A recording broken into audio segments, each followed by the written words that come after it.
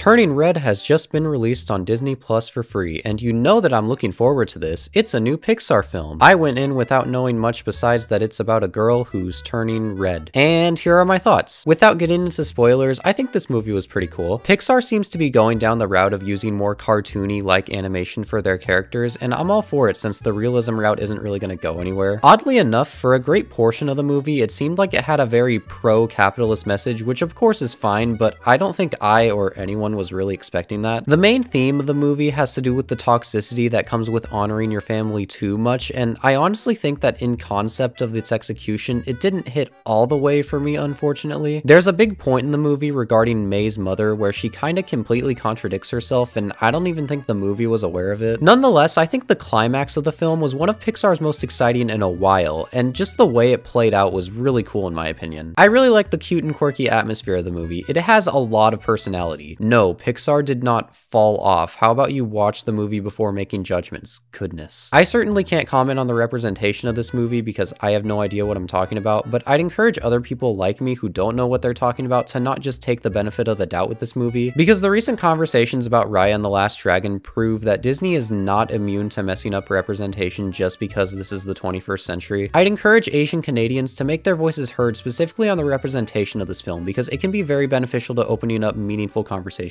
Anyways, I can't really elaborate on my thoughts without getting into spoilers, so skip to the next timestamp to avoid spoilers and see where this movie ranks on my Pixar Ranked List. Spoilers beginning now. So the point the movie was trying to get at is that May wants to embrace her red panda so that she can exercise being her quirky and wild self without the judgment of her parents and their expectations. It was a message that everyone was able to understand by the end without it having to be spoon-fed to us through voiceover. The problem that I have with this is that May made it seem as if it was going to be awful to go back to her life before she had the panda, because being the panda was her being herself. But like, we all saw how she was before the panda came into her life. She seemed like she was doing a perfectly good job at being her quirky, wild, and weird self and being happy about it. If anything, being the panda was kind of a burden because she was trying to hide it at first, which meant hiding her quirkiness, which is part of her getting excited. I just don't really see how tragic it would be if she went back to being a full human, knowing how well off she was at the beginning of the movie. On top of this, there was a pretty jarring contradiction in the film with regards to May's mother. May's mother was very adamant on May not showing the panda around because she saw it as a burden and an embarrassment and a danger to society. But honestly, the only scene that really proved any of that was true was the scene where she turned into a panda and shut down the K-pop concert in a pretty violent way. And yes, I get that that was kind of the point, that May's mom's panda was violent, so she assumed that her panda was going to be violent as well, but that doesn't really give an explanation as to why her character in that moment thought it was okay to do that. She was so worried about May making a scene, but was perfectly fine with making a scene. That being said, the climax where the K-pop stars and all the fans sing to turn the pandas back was actually pretty awesome and looked visually amazing. Like, dare I say, this was honestly the coolest and most unique Pixar climax ever. I feel like this movie in general isn't exactly conceptually sound. Her mom says that the panda runs in their family because their ancestor wanted to defend themselves, but I feel like if the reason that they got the panda in the first place was more in line with why May wanted to keep the panda, it would make for a better bookend. Speaking of bookends, I honestly didn't have a problem with the voiceover and fourth wall break exposition at the beginning of the movie. It added to the cool quirkiness, but it unfortunately gave permission for the message to just be blatantly thrown in our face at the end to give it that bookend feel when it really didn't need to do that. Lastly, it certainly was surprising to me that the plot of this movie seemed to cling on the idea of exploiting your quirkiness for financial gain, and not just in the fact that they wanted to raise money to see Four Town in concert, but even in the end, May's family was still using her to make money, which almost kinda sorta feels a little odd. Like, they're exploiting her condition and treating her like a zoo animal so that they can make money. But hey, at least Bob Chapek will approve of this element more than he approves of other Pixar elements. Now it's time to see where this movie fits in my ever-changing Pixar ranked list. So one quick update, I don't really have a reason why, but Onward just keeps moving down for me. It's gone from number 14 to number 19. I don't not like it, but I think when I first saw it, I defended it a little too much because I was super excited for original Pixar works, or something like that. I honestly don't know. I probably just gotta rewatch it. Anyways, that being said, I'm putting Turning Red at number 18, which is between Onward and Cars 1. Yes, I like this movie. I'm giving it a 7 out of 10, which at this point I feel insecure about because I feel like I give everything a 7 out of 10. It feels pretty low on the list because honestly, Pixar is amazing at making 9 9 and even 10 out of 10 movies. Maybe if the movie was a little more conceptually sound and the message was a little more aware of how she acted at the beginning of the film, it would be higher, because I really did like the cute atmosphere and the amazing climax, and I'm sure people are gonna rave about it because of the extra attention it'll get for being free on Disney+.